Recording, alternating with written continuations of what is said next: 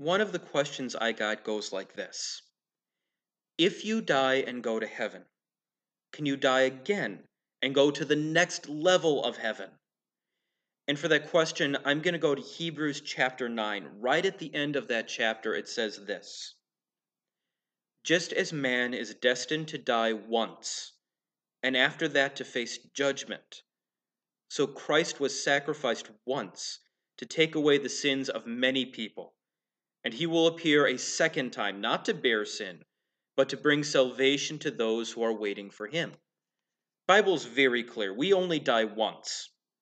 Once you die, you're going to heaven or to hell. And if you're going to heaven, it's because Jesus died for you. And Jesus died just once. He died once for everyone to take your sins away. So, guess what? Did Jesus die for your sins?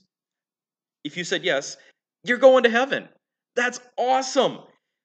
But what if I want heaven to be better? Can I go to the next level? There is no next level.